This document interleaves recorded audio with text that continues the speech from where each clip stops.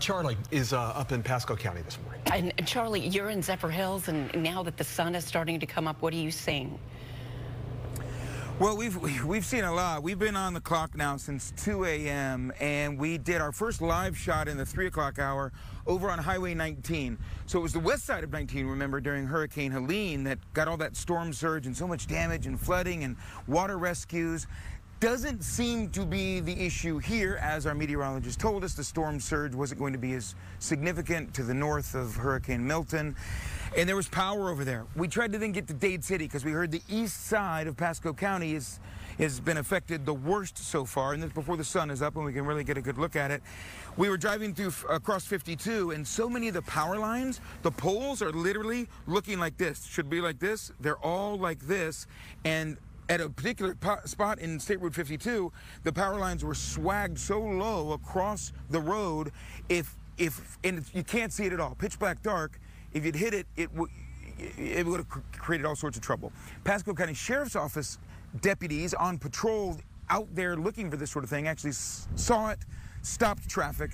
We went down 41 then across 54 and got to Zephyrhills, and so many neighborhoods in Zephyrhills look like this, Russell and Laura. I mean, just debris everywhere. They're known for their big, beautiful trees here, and look at that, a tree across the road there, blocking one lane of the road. And Jason will show you where it came up out of the ground. I mean, big old root system. I mean, you can tell it's a big tree that's been here for a long time. We're at 5th Avenue and Beltram Drive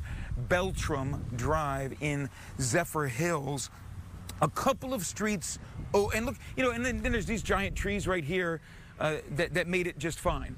And that's the way these storms go. Your neighbor maybe have a tree across their house, and you've got trees around your house, and they're just fine. A couple of streets over, it's completely flooded. It doesn't look like it got into the homes, but the road's impassable, and there's another tree on a house 2 streets over. Talked to the fire rescue here in Zephyrhills and Pasco County Fire Rescue, and they're telling us that the calls for service have just been crazy. They stopped them at 6 p.m. yesterday, started back up again about 2 a.m., and they have been running nonstop. Power lines down, trees in houses, trees across roads.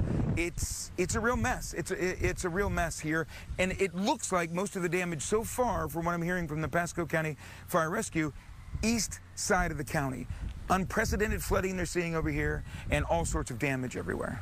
Russell and Laura, I'm sure this is going to be the story as the sun comes up throughout, and especially our friends and neighbors to the south. My stomach aches of what we're going to see in that part of our Tampa Bay area. Absolutely. I know it's heartbreaking, Charley.